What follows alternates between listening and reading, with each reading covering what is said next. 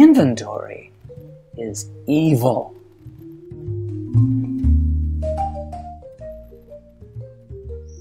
Though sometimes a necessary evil.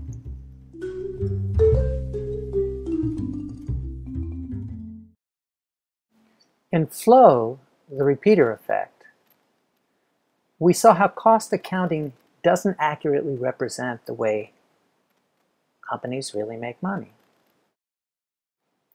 Another problem with cost accounting is that it treats inventory as an asset.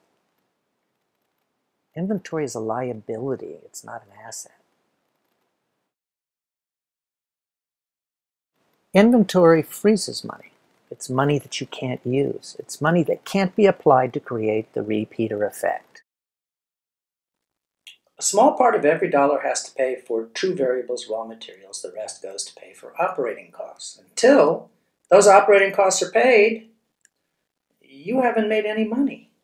Once you've paid your bills, you pay for your true variables, or mostly raw materials. If you don't build inventory, what's left over goes directly to profit. But if you have to build inventory, that money flows into a stagnant pool where your money is frozen. And frozen money can't buy raw materials to be converted into goods to sell, to be converted into profit. You lose the repeater effect. You get less turns for every dollar. Money that's frozen evaporates over time. Wouldn't you rather just be able to sit back and watch your money grow? The point is, how you see things can help you ask questions that can help you make better decisions. Does cost accounting help you to ask the right questions?